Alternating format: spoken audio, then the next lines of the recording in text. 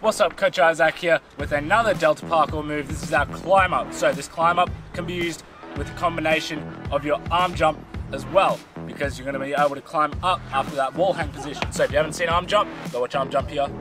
Bam. Alright, so climb up, this is what it looks like. Bam. Up on the wall, climbing up the wall. So I want you guys to imagine you're holding a stick between your hands, and you're going to snap that stick on your knee. You're going to go bam, just like that, nice and fast, nice and powerful, bam. I want to hold the stick above your head. Now you're going to do it. You're going to go whoop, bam, just like that. In your climb up, that's what you're going to do. Hold the top of the wall like that stick, have that knee down here, flop, try and snap.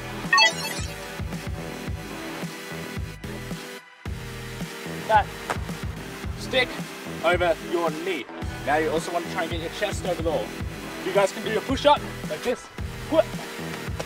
Really important for the climb up. We're going up, chest over the wall, then we're doing our push up. We're not jumping up to straight arms, chest over the wall, then we're doing our push up. Really important that we get those two movements nice and smooth, and that we're making sure we're doing that push up. That is our climb up. Hands in the middle. 3, 2, 1, Rich Kids rule.